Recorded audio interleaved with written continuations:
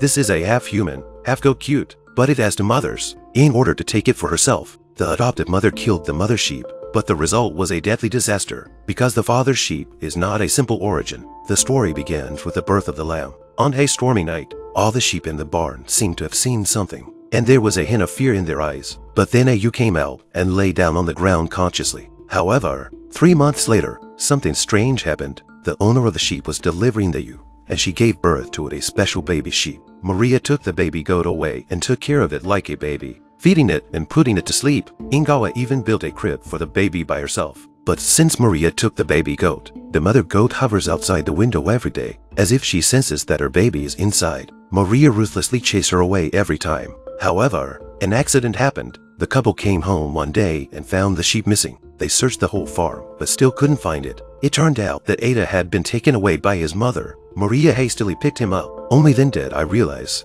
that Ada was actually a half-human, half-goat monster. The mother could only whisper and hiss, and the couple turned around and left with the baby sheep in their arms. Sheep mother desperately chased, but the response is "Farther!" She could only stand sadly in the same place.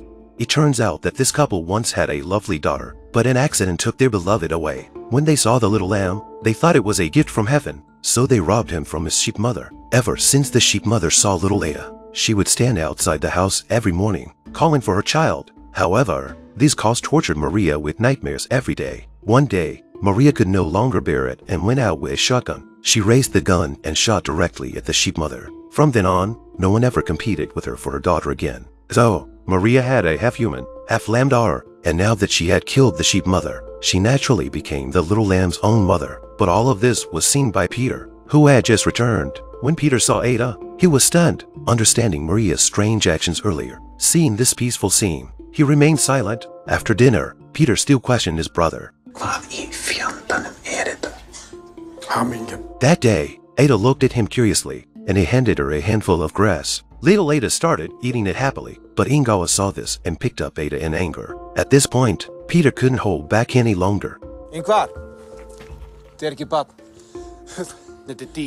But Ingvar just shook his head and walked away. In order to help his brother and his wife return to a normal life, Peter took Ada out while they were still sleeping. He even took the shotgun when he left, leading Ada deep into the prairie. Ada, naive as she was, followed her uncle, thinking that he was taking her out to play. But when they reached their destination, Peter raised his shotgun, looking at Ada's watery big eyes. Peter finally softened. When Maria woke up and found her daughter missing, she quickly got up to look for her, but was surprised to find Peter asleep, with Ada in his arms in the living room. After this incident, Peter and Ada's relationship became better and better. Peter would take her out every few days. The couple watched this scene from their room and smiled happily. But what they didn't know was that the nightmare had just begun. One day, while the family was happily watching a game, Ada seemed to be called by something and snuck out alone. Ada seemed to see something and was instantly frowning, her eyes reflecting a humanoid creature. The dog ran straight toward it, and Ada quickly ran back home. Standing in front of the mirror, seeing her own appearance, she began to doubt herself for the first time.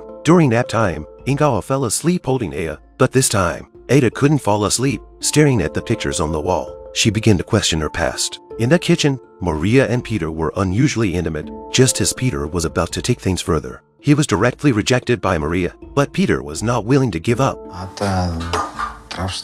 Maria realizes that things are falling apart, and as to obey Peter, she led him to the corner and took the opportunity to lock him in the small dark room. Afterwards, Maria started to play the piano to cover up Peter's calls for help, but footsteps were heard from outside the house. Maria anxiously went to the door to check and unexpectedly found the door was already open. After confirming there were no abnormalities, she closed the door. Looking at her sleeping husband and daughter, Maria made an important decision. She came to the small dark room and said to Peter, in order to keep this heart-won happiness, she still decided to get rid of Peter. Hearing these words, Peter also understood. Meanwhile, when Ingvar woke up and found the dog missing, he took Ada to the deep prairie to search. What he didn't know was that the dog had already been killed, and danger was slowly approaching him. When Maria returned home, she found her husband and daughter missing. But just as she walked out the door, she heard gunshots. Maria ran desperately towards the direction of the gunfire. It turned out that Ingvar had been shot by a half-sheep, half-human creature. This monster was now staring fiercely at Ingvar. Watching Ingvar fall, it slowly put down the gun and reached out to pull Ada away. But Ada hesitated. She looked at her father on the ground, Tears in her eyes, Ingvar quickly grabbed Ada, but was too weak to pull her away. By the time Maria arrived, she only saw her husband's corpse.